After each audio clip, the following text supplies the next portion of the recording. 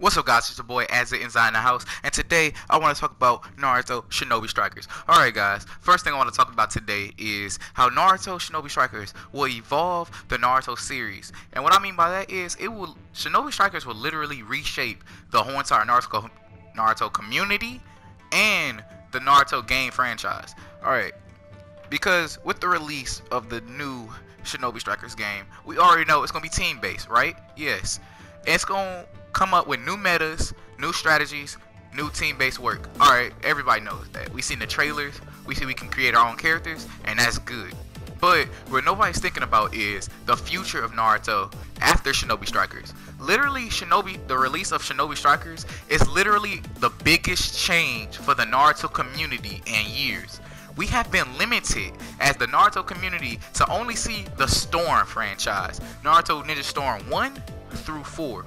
And yes, we had some few mini games, well, not mini games, we had some side parters like Generations and Revolution, but now, because of Shinobi Strikers, we're literally getting everything that we wanted in a Naruto game. Well, maybe not everything, I may be exaggerating, but we're getting characters. Everybody wanted characters in a Naruto game for a long time, but that's not the only thing I want to talk about. I want to talk about how the future of Naruto is getting reshaped. Okay, future of Naruto is getting reshaped because Shinobi Strikers will literally make everything better in the community. Shinobi Strikers, as a game itself, has literally pushed us as fans to expect something more of Naruto games now. Ever since Storm 1 through 4, we literally only seen the same exact attack patterns. Only thing that got better was really the substitutions, and that was basically it. And ever since that, we never really got any new Naruto games that changed the way how we fight. Shinobi Strikers, they're going in the right direction because they're literally changing the way we fight. They're making us think more as players of the game. It puts more strategy than competitive, but I take strategy over competitive any day. Just like, we can get another Naruto game that's competitive. I think right now we need to take a break from the competitive side and just focus on having fun as a community, because it's gonna help the community grow, and we can learn something from each other in the Naruto community.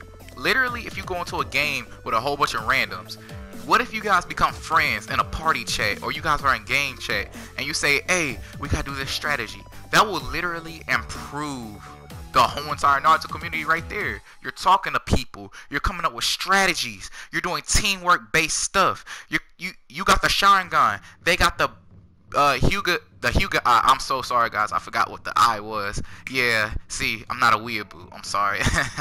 But literally, having two people in a party, and then the other two people are already talking by themselves in game chat, you already have technically like a two group type of squad, and that already comes up with the strategy part, because you and your friend knows what to do off the bat, and the other player know what they do off the bat if they're experienced in the game. But even if they're not experienced, it helps everybody in the Naruto community learn from each other, because now we saying, oh, they got this KK Genkai, where do you get that from? Hey, I need help. And then because of the new mentor system that was actually confirmed, because they did say in an article that I got from Sand Island that there will be mentors in the Naruto game. So because of that, it's basically Xenoverse in the Naruto franchise. That's already a step forward in the franchise for me. It's already reshaping how we want to play a game in the Naruto community. So why don't they just keep going? We don't know if they're going to make a Shinobi Strikers 2 or Shinobi Strikers 3, but just because the game got confirmed, we already know we're going to get more Naruto games. We're going to get everything that we possibly wanted in the near future, even if this game doesn't bring it to us. And I'm so happy about that. Storm as a game and as a franchise in the Naruto community, I love Storm. It was a good Naruto game.